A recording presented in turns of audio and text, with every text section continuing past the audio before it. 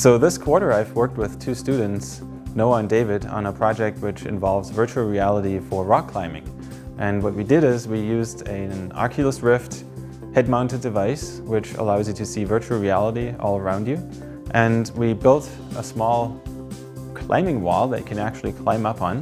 And when you do this with the Oculus Rift on your head, you can see a virtual world around you, and it looks like you're climbing up on the outside of a house while you're actually just in, a completely different place, climbing up this mock climbing wall. We thought it would be cool if we could climb on like Half Dome, for example, in a virtual world, because most people will never get the chance to ever experience climbing on Half Dome in real life.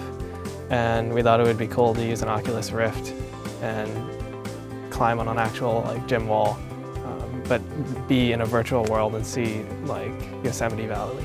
When you look around and you look down the house, it really seems like you're hanging off that house that's much higher up than the climbing wall that you're actually hanging off of.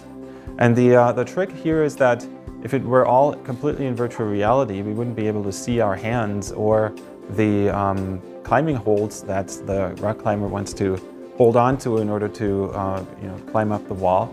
To get the handholds into the virtual world, we have the leap motion on the front of this rig that we made. And basically the leap motion is to see the handholds, which are more reflective than the wall. And then we just had to convert the data we got from the leap motion to put it in the same coordinate system as the user walking around in the virtual world. So it was really just about matching up what we get from the position and the leap motion and the direction that the user is looking. So the students worked on this project with Unity, which is Unity is a software environment which allows you to write interactive 3D applications. And it has very good links to the Oculus Rift, so you can hook up the Oculus Rift's device and display what you do in Unity on it. The leap motion is also supported by it.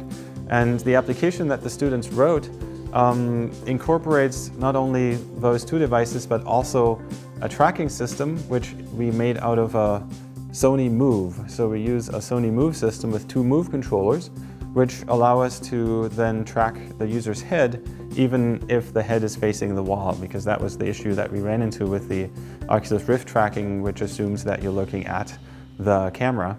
And we weren't able to put a camera on the wall, so we have a camera behind the user and two Sony Moves that are attached to the Oculus Rift, and they're tracked by a PlayStation 3 and the Sony Eye camera, so that we have a way to track the user as they're going up the wall in order to know where they are in the physical environment. Then we can map that to the virtual environment to pretend from the camera's perspective that we're now, we've climbed up the wall some and we're looking down and we're looking at a lower spot than we were before.